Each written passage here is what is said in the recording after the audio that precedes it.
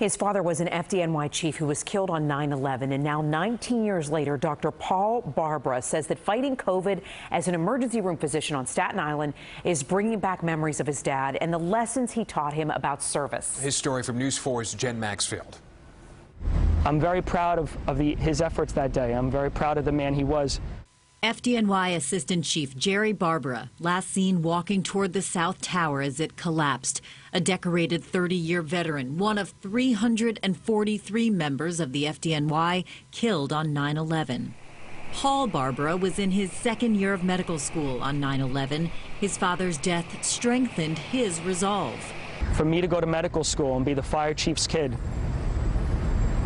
it was definitely something that was a goal of his. 19 years later, Dr. Paul Barbara is the EMS medical director at Staten Island University Hospital. When COVID-19 sent hundreds of patients streaming into his emergency room, he thought back to his dad. The uniform is different, the teammates are different, but the danger is exactly the same. It might not come at you as fire,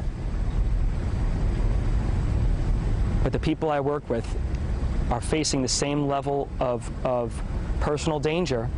Chief Barbara's memory is alive at his son's hospital, with a patient room in the burn unit dedicated to him and a fire family transport van named in his honor. Chief Barbara's name is inscribed on multiple memorials, but his son says it's his father's bravery in the face of extreme danger that has inspired him while fighting COVID.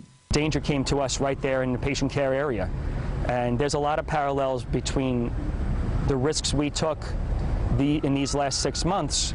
Even before COVID-19, Dr. Barbara showed he had inherited his father's quick instinct to help.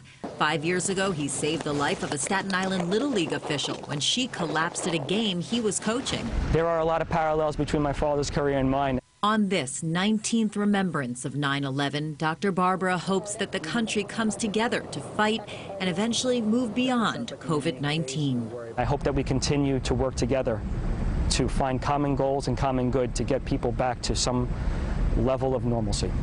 Jen Maxfield, News 4 New York. Courage runs in the family. Our thanks to Dr. Barbara and to Chief Barbara.